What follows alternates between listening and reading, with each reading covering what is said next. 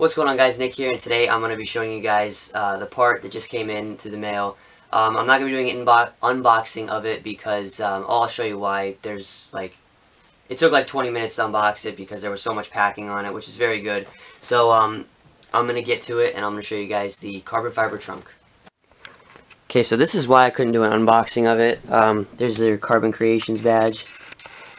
But there's like crazy thick amount of foam here that I had to cut through. The trunk was wrapped in this, and then after you got that off, there was more foam right here, and Carbon Creations plastic wrap, pretty thick. So unboxing it took quite a while, and it came in a giant box as well. So unboxing took a little bit of time, but here's the trunk. As you guys can see, I'll try to get good close-up on it. The weave on the carbon fiber looks very nice. I'm not an expert on carbon fiber, but this looks pretty good quality to me. This is also this is probably the cheapest carbon fiber trunk you can get for this car.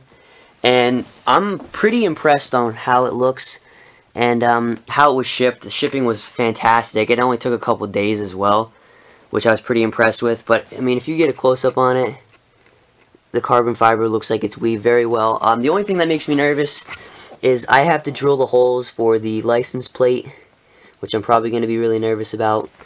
But here, I'll give you guys a little look from here. It's got a very subtle ducktail spoiler, which is what I was going for.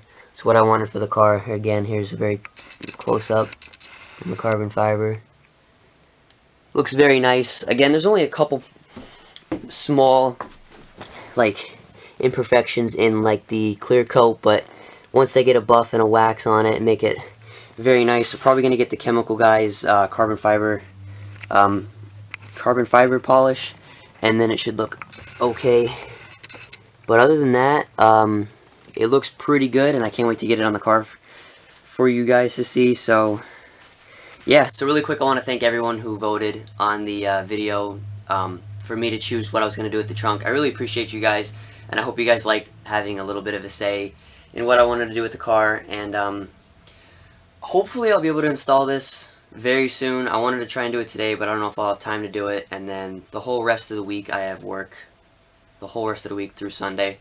So I'm not 100% sure when this will be installed in the car, but hopefully it'll be installed very soon, and you guys will get an install video of that, and hopefully it'll go pretty smoothly. So thank you guys for watching, and I'll see you in the next video.